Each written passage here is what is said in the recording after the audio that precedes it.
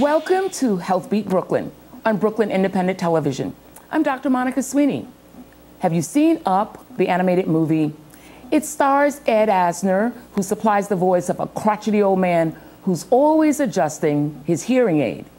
In real life, that's not just a time-honored comedy shtick.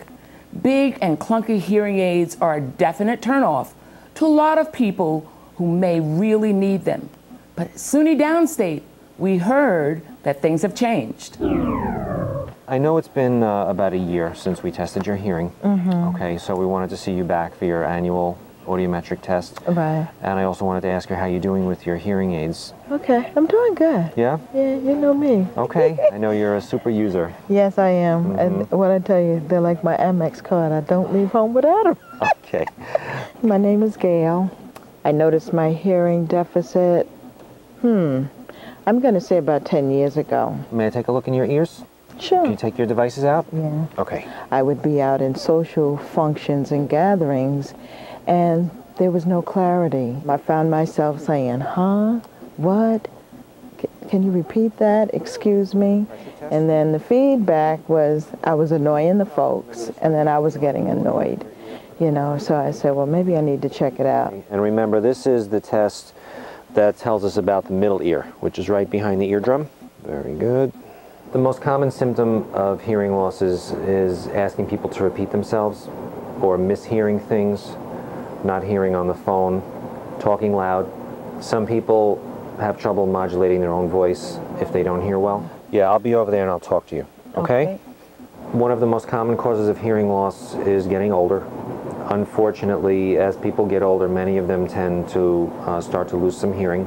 Okay, can you hear me, Gail? Yes, I can. Okay, say hot dog. Hot dog. Ice cream. Ice cream. Baseball. Baseball. Cowboy. I was in denial, and then I just thought that maybe it was something that was going to clear up on its own, you know, so I didn't know that I had a hearing deficit, you know. So I used to clean them, I kept them clean, and, you know, the Q-tips. So when I came to see Dr. Weigand, I thought he was going to blow them out. There was something in there, some fluid or something, drain it, and, you know, I'd keep going, but that wasn't the case at all. Ears, can you put the right one in for me? Okay. Basically, my job is to give it to people straight. If they are having problems and there's no medical treatment for their hearing loss, then hearing aids are the way that they can be helped. Okay, let me just check the fit. I can't even see them. Very good. Yeah. That's Very what I good. like It's about a great fit. Nowadays, people can keep their good looks and still hear well. Okay, put that in your left ear, please. People, if their hands are not that good, would actually find this device pretty easy to manage. It's very easy to put in. The batteries are usually on the larger side. They're easy to manage. Many people would prefer to go for something a little bit smaller, perhaps a little bit more cosmetically appealing. This is a device called a Dual. The Epoch is basically a similar, larger version with that receiver or wire in the ear technology. This one has a volume control. The microphone is up here, so that is picking up the sound from the environment. It's actually processed in here in the device, and then the output, the resulting sound, is transmitted down a wire into a speaker here that rests in the ear canal.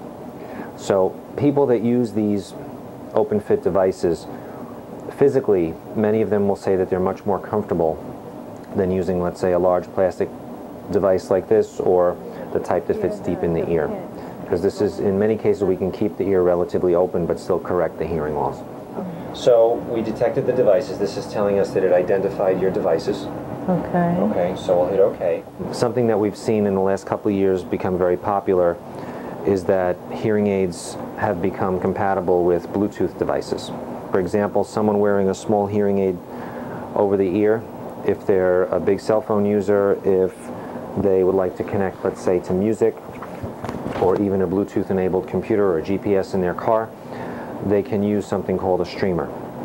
The streamer pairs without any wires either to their phone or some other Bluetooth device. I'm going to lower it, and I want you to tell me when you can hear it but not really understand it. Okay. Okay, because I want to challenge you and then bring you up from that point a little bit. Okay. Okay. See if they do it a different way. He fitted me for a pair, and I came in and he adjusted them, and It was just like a whole new life. And still here. Okay. Maybe we don't have as much work to do as we thought. No. Let's see. That's Okay. a good thing.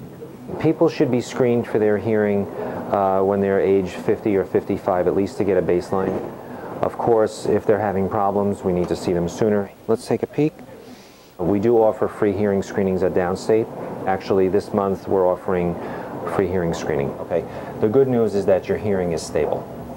Hearing aids, unfortunately, do not prevent further loss of hearing. What they do is they keep the connection strong between the ear and the brain. If hearing loss is untreated, it can really affect their quality of life.